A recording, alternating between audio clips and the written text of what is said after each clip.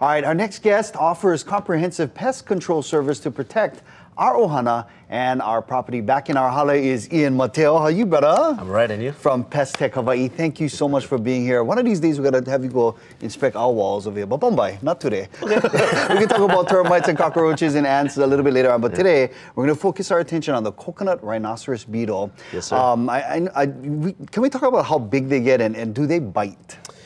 They don't bite, they don't sting, they don't poke you with their big horn. But they are scary, ugly, and they fly at night. Yeah. And they oftentimes just dive bomb into stuff. Oh my gosh.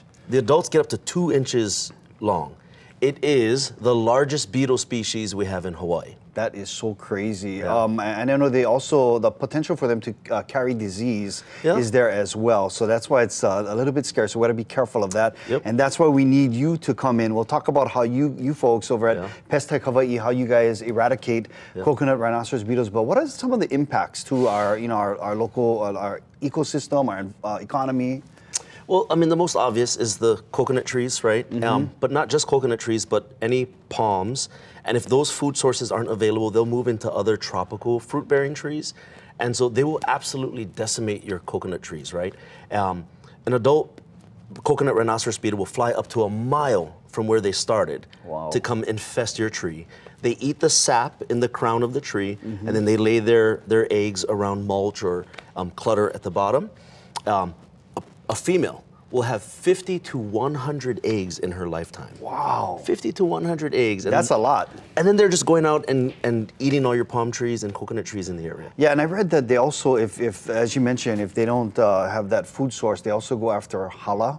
They can go after kalo and some of our papaya, banana leaves, sugar cane. This is so crazy. So it is. That's why we need you, Ian.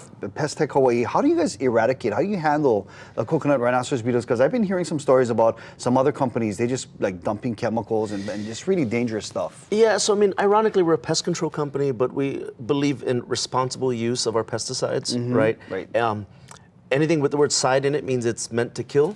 And so if we're going to use stuff that's meant to kill, you should do it responsibly. Right. And so we're able to treat the trees, we're able to inject the trees so that the trees pick up chemical that will stop the beetle from feeding and kill them.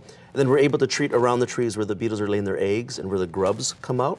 But again, when you're doing stuff like that, you need to do it extra responsible. You need to do it surgically and not just by going out and just saying, hey, we'll dump all sorts of things out there. We'll kill the coconut rhinoceros beetles and the tree and, possibly affect our community. I like that. You don't want to carpet bomb. You want to do some surgical strikes, and that's really good. And you guys are super qualified to do that. Pest Tech Hawaii, how do we get a hold of you guys? You can call us, 808-784-BUGS. Easy. So that's 784-2847 or BUGS. And then, of course, you got the website. Yep.